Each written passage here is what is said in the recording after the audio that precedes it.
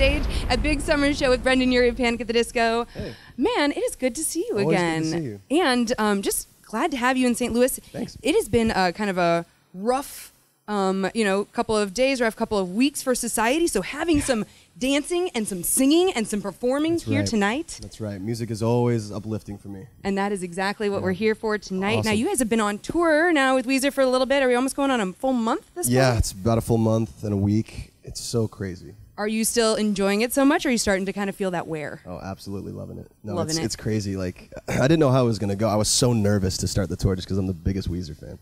I think you and I might have talked about this before, that we're like maybe the younger siblings and then we have older siblings. Right. Like, so did your older siblings get you into Weezer then? Yeah, I stole my sister's cassette tape of Blue Album. Amazing. Sorry, Kyla. Amazing.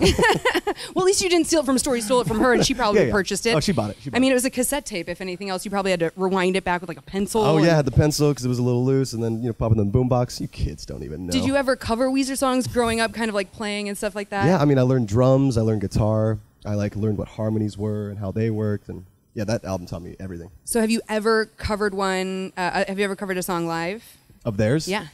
Ooh, no. Which one would you do if? You say that as if you wouldn't just slay it. No. Like, I'm sorry, I'm going to go out there and do Bohemian Rhapsody, but I couldn't do Rivers Weezer and I song. talked about switching sets. He would would do be a Panic set, and I would do a Weezer set. I would love yeah, to I would see him love do to I do Write it. Sins. I think he'd really nail that. I think he would crush it, yeah. So Bohemian Rhapsody is the cover song that you guys have been doing, and it is awesome. I feel like it's a karaoke favorite for lots of people, but they really don't get there.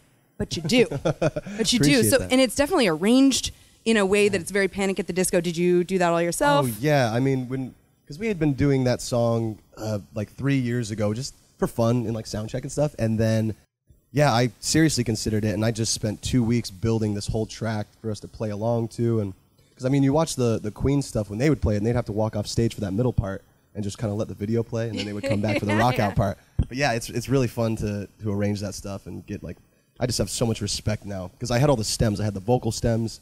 Freddie Mercury is a monster. His vocals are so crazy in that. Well, I'm one of those people who think that someday we will look back on you in that respect. And I know a lot of the new album is very Frank Sinatra vibing. So you kind of really vibe with the heavy vocals. But vocals aren't all that you're good at.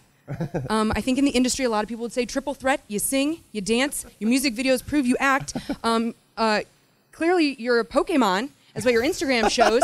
You can't catch him, so don't bring your Pokeballs here. You know who this is. I mean, come on, guys. You cannot catch him.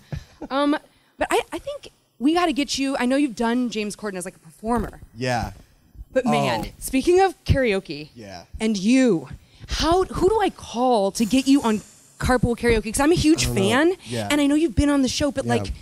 Okay, so I went on online and like looked for a campaign. I found one on change.org. Really? I kid you not. So far, 13 supporters, but I feel like that's just the beginning of what we can really drum up because you have to. It just like needs to be done. I mean, I would love to. And when we did Corden, he was the nicest, most welcoming. He just knocked on the door, and we opened it up, and James Corden's just standing there. He just comes in and gives us all the biggest hugs, and he's just the nicest guy. And then we started singing a song I think it was Whitney Houston, because we were singing Whitney Houston, and he just started singing with us. He's a killer singer too. He is phenomenal singer. So, and I'd love to hear him do your songs. I would you love guys do to the do whole some thing. Carpool Karaoke. So like, get at me, James. I feel like we're gonna have to, maybe in St. Louis, maybe I have to start that movement, and if that's the case, so be it. This is like the third or fourth time you've come. We got to go sit down with nationwide. me. We got to go nationwide. We really do.